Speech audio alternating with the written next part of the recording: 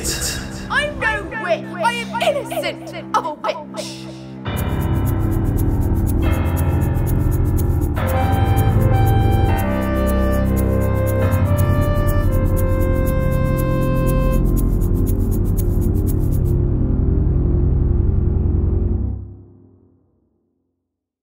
Mr. Giles Corey, exhausted at the age of 30, is dreaded by so many of his fellow Salemites. He may be one who remains active in the church, but his unconflicted past and current decisions will lead to his own demise. He also faces such troubles with his wife Martha, but will come to find true compassion before his time ceases.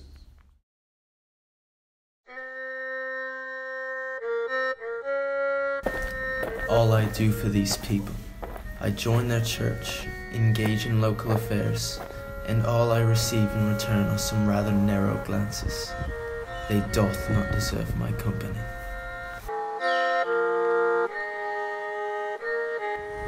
All right, what be the eye for? May a man such as I get a moment's peace without gawkers like thee. At ease, I was but merely carrying on, same as the... whatever.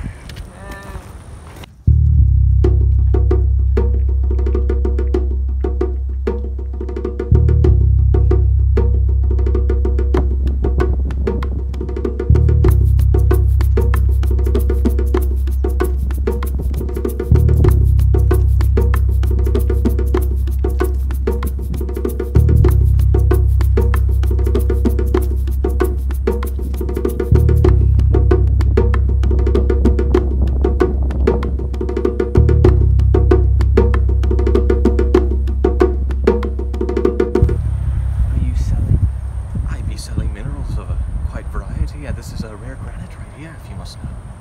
So rocks. Yes, and...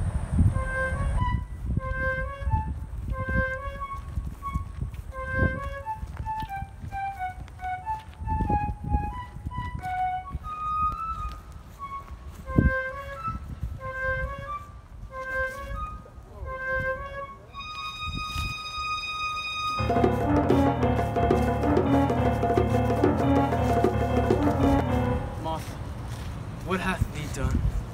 The whole of the town hath been pestering me for the longest time. Let her go. Move, witch! No!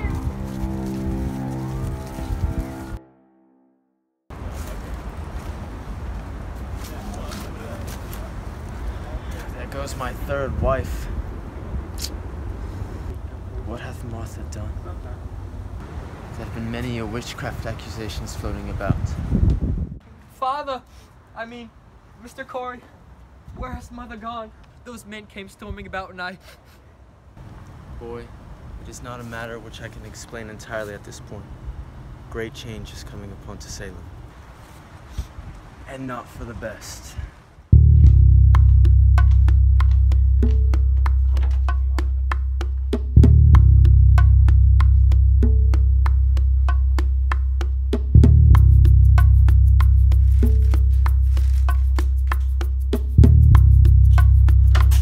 Sir, they're ready for you.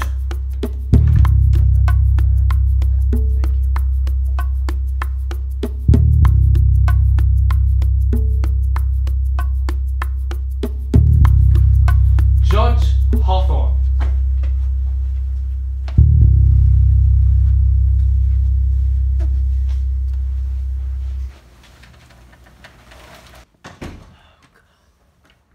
Against Martha Corey, the wife of Giles Corey of Salem Farm, for suspicion of having committed sundry acts of witchcraft, and thereby done much hurt and injury unto the bodies of Ann Putnam, the wife of Thomas Putnam. You are now in the hands of authority. Tell me now why you hurt these persons. I do not. Who doth? May I go to prayer? It is most necessary. We do not send for you to go to prayer, but tell me now why you hurt them. I'm an innocent person. I never have to do with witchcraft since I was born. I am a gospel woman. Do you not see that these persons complain of thee? Now tell us of who hurt them then. I don't know. If thou be guilty of this fact, doth you think it may be hidden from us? Only the Lord knows. Well then tell us what you know of this matter. It is quite so obvious, frankly. Thou cannot ignore such matters as your clothes. What have ye, Mr. Corey? Last Saturday, my wife and I attended prayer when she acted peculiarly, not voicing herself to the Lord. Then, evening time, she would not rest, for she seemed to be amidst a spell near our fireplace. This was no prayer, I suppose, as such was done unbeknownst to me. Dirty witch.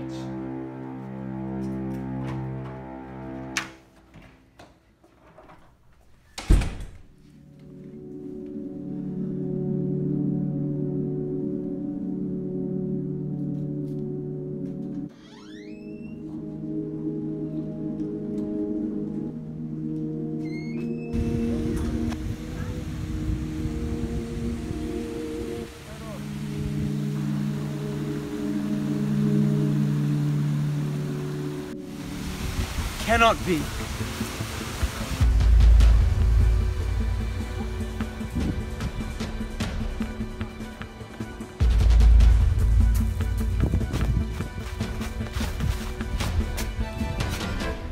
Judge Hawthorne, I have returned to recant my position. Your Honor, there's evidence to suggest otherwise. My wife is innocent. Very well, very well. I can arrange for the trial. To that your perspective will be explored. Now, go on about your own day, for you are pardoned.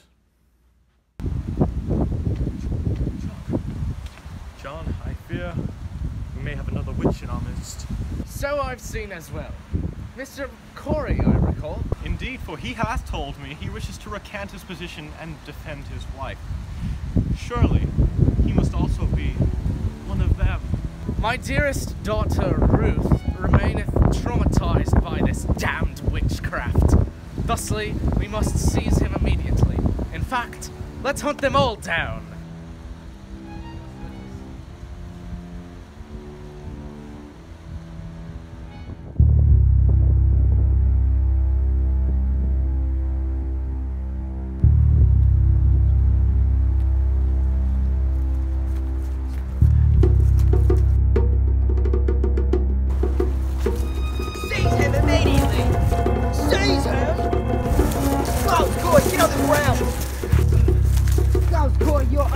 Accusations of witchcraft. Mr. Corey, your many moons of witchcraft are numbered. For now, you will be examined by the judge. Do not struggle, or you shall face far greater punishment.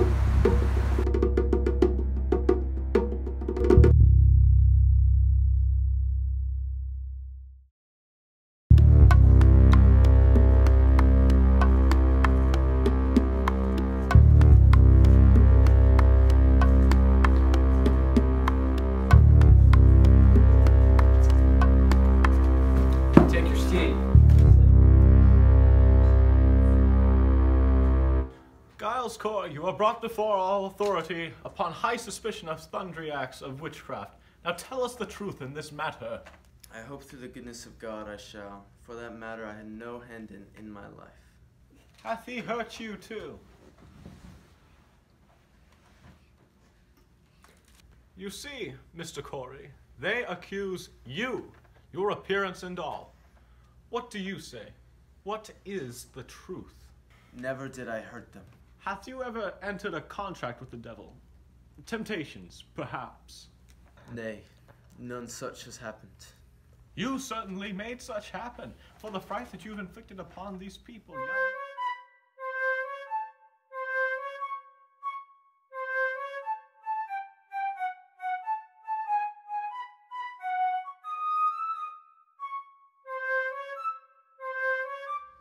Anything more to contribute before we move on to the legitimate trial? For imprisoning my wife, for narrowly accusing decent people of Salem, all I have is resentment toward this establishment. I doth not wish to engage in such a backward, fruitless trial. Go on. Imprison me or execute me. See what I care. Silence! Any legitimate contributions? Very well. You are hereby incarcerated until your indictment is fully determined. Get in there, Mom.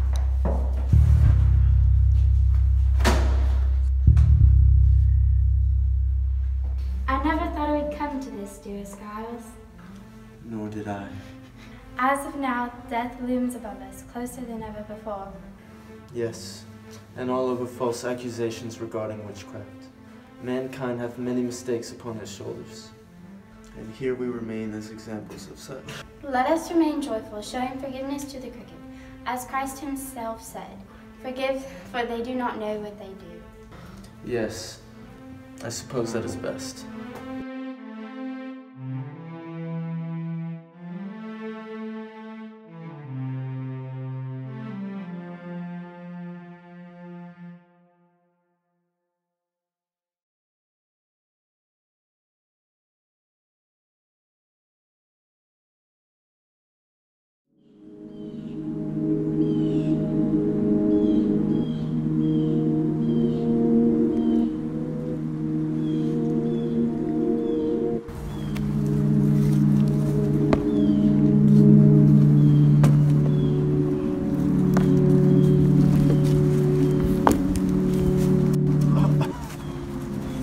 I never thought it would come to this, dear Skiles. Mankind hath many mistakes upon his shoulders. Will you recant? More weight. More weight it is. Boy, it is not a matter which I can explain entirely at this point. Great change is coming upon to Salem. Let us remain joyful, showing forgiveness to the crooked, as Christ himself said, "Forgive, for they do not know what they do."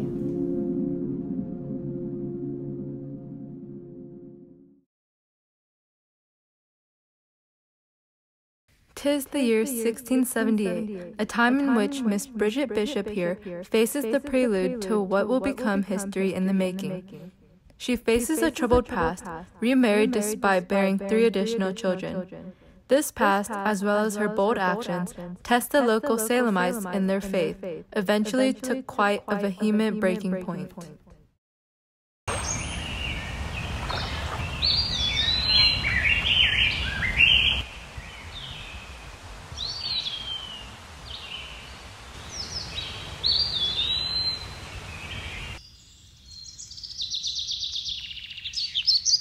Thomas Oliver, you blockhead! Women and girls alike should be able to make something of themselves. Indeed, all should become manservant, as the Bible doth declare. That be something, nah? Nay! The Bible bringeth clarity to woman, possessing greater ability than such. Christian shall succeed as a confident woman, and I shall see to it. Arg! What be your malfunction, woman? My malfunction? What about thine own malfunction?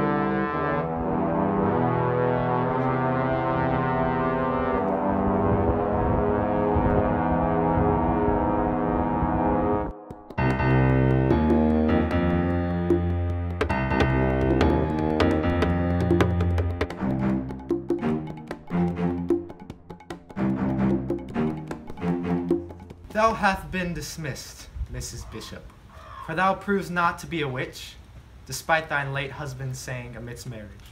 No trace of demon is within thee, and thou can claim your husband's property.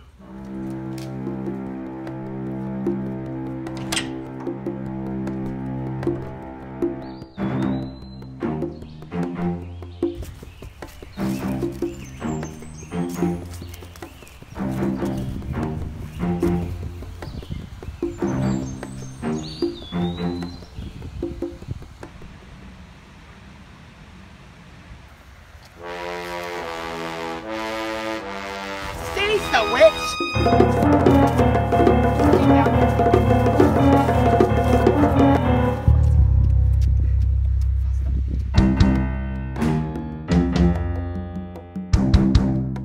All rise for Honorable Judge Hawthorne.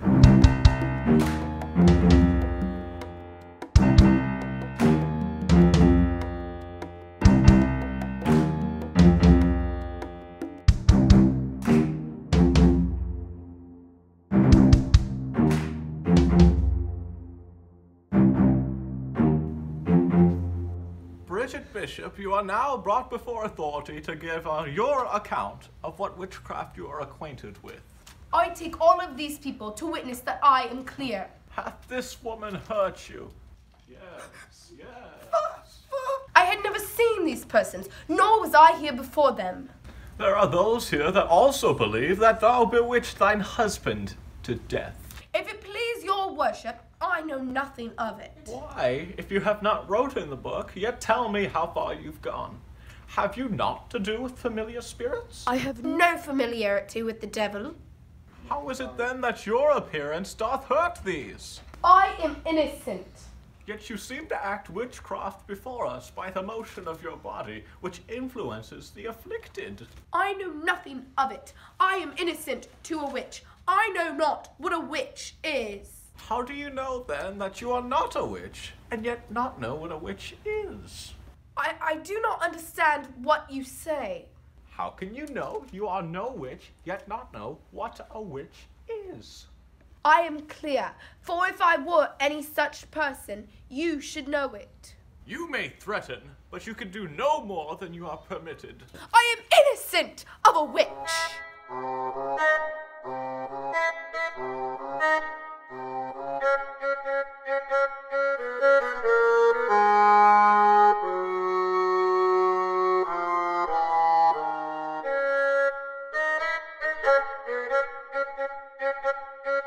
You are hereby incarcerated until your indictment is fully determined.